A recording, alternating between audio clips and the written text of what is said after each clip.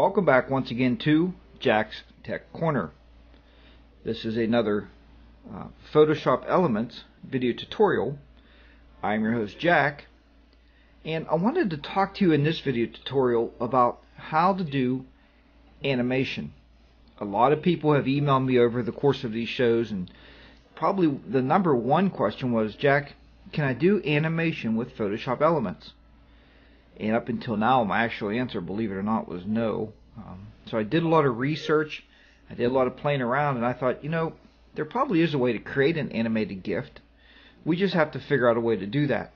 And as you can see on my screen, I actually created this animation that's currently running in Photoshop Elements. And you can use shapes or text or pretty much anything you want to animate. I've been playing around with this for a while to kind of get the feeling for this thing to see how it actually works. And there's a lot of different possibilities with this. So you can animate text to put on your website or, what have you. Just remember one thing. When you're creating animations like this, an animated GIF will not just open up in a preview window and be animated. Animation or animated GIFs mainly run on a web page. So you would create this file, this GIF file, a .gif, and you would take that and actually stick that on your website, much like it's running here. This is a preview of what I actually created. So we're going to go ahead and get started, and I'm going to show you how I created that step by step, and you too will be creating animated GIFs in your Photoshop Elements. And as far as I know, this works all the way back to version 3, 4, 5, 6, and now 7. And I believe it's all the same way. I haven't tried this on my Mac. This is on a PC, but I imagine it will work the same way on the Mac, and I'll have to look at that later just to make sure. If you have a Mac, try this out and maybe email me and let me know and save me a couple steps later on down the road. So let's go ahead and close this preview window out. And we're going to go ahead and get started. First, I'm going to close this out, and we're going to start from scratch to show you how this is done.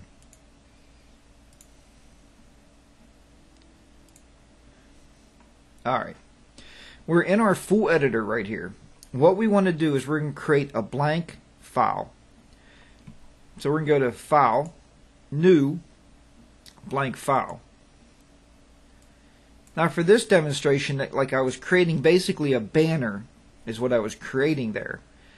And I used a width of 800 and a height of 200. You can play around with those and try whatever you want. One key thing I would tell you though is make sure you leave the background contents as transparent. Let's go ahead and give this a name.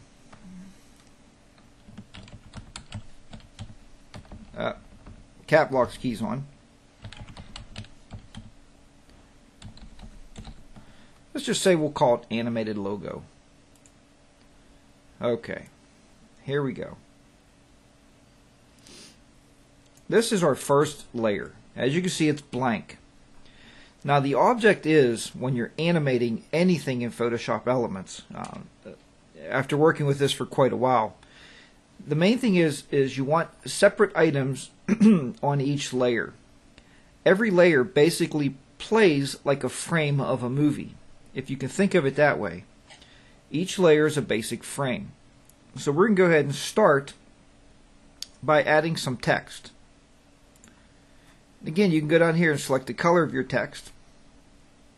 Here, we'll make this one like a reddish color so you can see that this is a new animated GIF I'm creating with you. And we're going to go ahead and draw our text box right here. Alright. Now the first thing I'm going to do is type in whatever word you want to show up. Now I'll turn my cap lock key back on. Let's pick a different font. I didn't really like that font too much. Let's go back up to the, how about that beauty school dropout that we added so long ago to our fonts. You'd think by now, geez Jack, you probably add some new fonts to your computer, but I haven't. I haven't added anything new. Let's go up here and find that. And I'm not doing too well here at finding it. Alright, let's see here now. Beauty School Dropout. We're going to add this font. You can see the font size is 24. You can play with that once you start typing. Alright. That doesn't really look big enough, so I'm going to go ahead and highlight that, and I'm going to change my font size so we can find something that looks a little better. That looks pretty good. Okay, I have the first word that's going to show up. Now what I'm going to do is I'm going to duplicate this layer. Here we can click the little checkbox here, so now we're ready to go ahead and duplicate this layer. So do a Control J. Now we're going to work on this layer. Alright, I like to shut this layer off, so I'm only working on one layer at a time. And now since we duplicated that, we have to change that word, Jax. Tech, that's my second word I'm going to be using. Click the checkbox again. Duplicate that layer. Control J. I'll turn this layer off. And we'll put in here corner. Jax Tech corner. There we go. Now, if we turn all these layers on, we should be able to see all of our words come back. Okay, there you go. Now, as you can see, they're stacked. Now, that would work for that flashing effect I had at the end of my animation. But first, we want it to come up across the screen. So click on your layer and click on your Move tool. And then you can rearrange your words however you want them. Let's do Jax.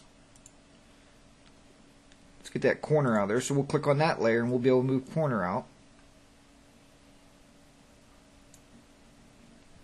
Okay, and I see the font size may not really work for us here, but we're going to try to squeeze it in the best we can. Let's do something like that. And you know what? If they overlap a little bit, that's okay because they're not going to be shown at the same time. Remember, this is an animation.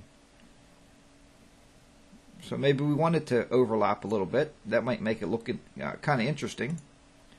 And let's pull this one over here and we'll let that overlap. There you go. So these are actually overlapping each other. And you can see our background is transparent. Now at that point, we have the Jax Tech corner. So now I had those words flashing at the end. So let's go ahead and create that. So we'll go back here. We'll duplicate that layer again. Now so we don't get too confused, let's shut these layers off. We're only working with this one text box. Okay, I'm going to double click it to highlight it so I can retype something.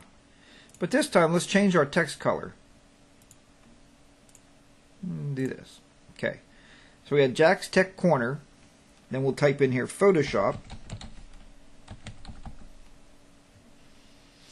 Okay, now on a white background, I don't know how well that's going to show up. So I'm going to change that color. I'm just going to highlight it. We're going to go a little darker blue. There you go. I think that'll show up a little better. So we have Photoshop. We're going to duplicate that layer. Let's do a Control J on there. Okay, as I said, I turn that layer off. And I just do that just to make it easier for me to work. Elements. Okay, there's elements. Now, we're going to go ahead and click the checkbox whenever you see that up there. We're going to duplicate that, Control J. We'll turn this layer off, and we'll rename this one. Just double click and you can type something new on there. Videos.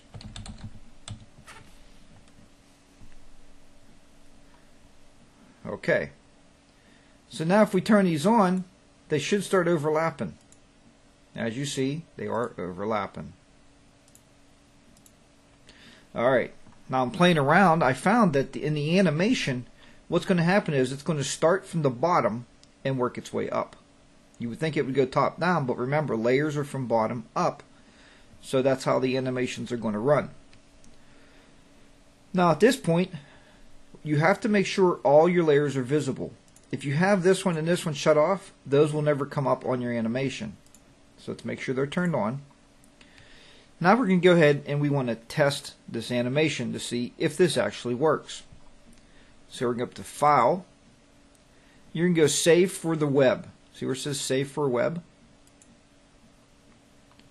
I'm going to make sure I got this in my video here so you can see what's going on. Alright, here's all your different layers turned on. We're going to animate these. Now you see it's going to start with Jack's. Over here I have the transparency turned on. So these are pretty much all just basically set the way they are. The only thing I really had to turn on was animate, because this one isn't on. So I'll turn on animate. And down here is your frame delay. Now let me show you what that does. We're going to set it to 2, and I'm going to show you how it runs. Down here at the bottom you're going to see preview in. If you click this, I have mine already set for Firefox. But if you go to other, you can go to IE and set that to wherever you want to. I'm going to do that just to show you how that works. You go to other, or if nothing's listed there, you have to go in here and go to program files, and then you would go into, like I said, I went to Mozilla because I use Firefox, Mozilla Firefox, and I clicked on Firefox. Now as you see at this point, your animation starts to play. And you can see how fast that's actually running. People would be watching it and be like, what the heck's he trying to tell me? Right? Doesn't make much sense. So now, let's minimize that. That will keep running there so we can see the difference. Now the frame delay, remember you're creating a video. It's basically what you're doing. It's just an animated GIF video. Let's change this pull down menu, and you can go to try 0.5. Just click here again and click preview. Now you can see it looks like it's running a lot better compared to this. Right? That's really fast. Here we slowed it down. You can read it. You can see what's going on. Everything's working for us. You can see that Jack's Tech Corner was overlapped, but you can't tell because we're inside of a video and it's each individual frame. Alright, I'm going to show you one more here. We're going to take that up. We're going to take it to 1. And you got to watch, you don't want to make it too long, because if people changes a page or something on you or goes to a different page, they're not going to be really paying attention to your video. See, and that might be nice if you have that as a banner on top of your web page or something. You'd be doing just something like that.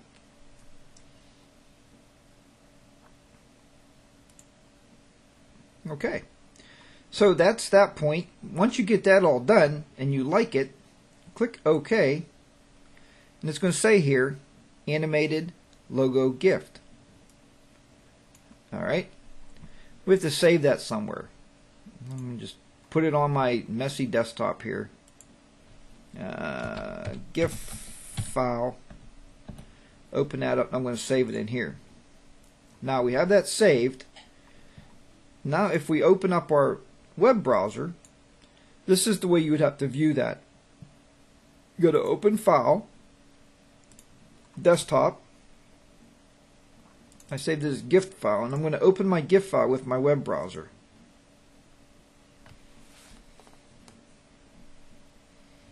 And there you have it. You actually created an animated GIF file with some text in as a banner with Photoshop elements. Let's just close that out. Okay, well I hope you've enjoyed this tutorial of animated GIFs. So yes, you can do animation. Thanks for everybody in there asking me the question, because that pushes me, and it made me actually work on this a lot harder and try to find a solution. And you know, searching around, I did. I found a solution. Hopefully this video will help you make some animated GIFs, and use your imagination. It'll work with anything. Excuse me, as long as you keep these layers, you know, each part of your animation as a individual layer, you will find that it will work absolutely perfect for you also. So until next time, folks, keep those shutters clicking, keep the editor editing, and keep your mind exploring. That's the best way to learn this stuff. I'll talk to you next time very soon. Bye for now from Jack's Tech Corner. See ya.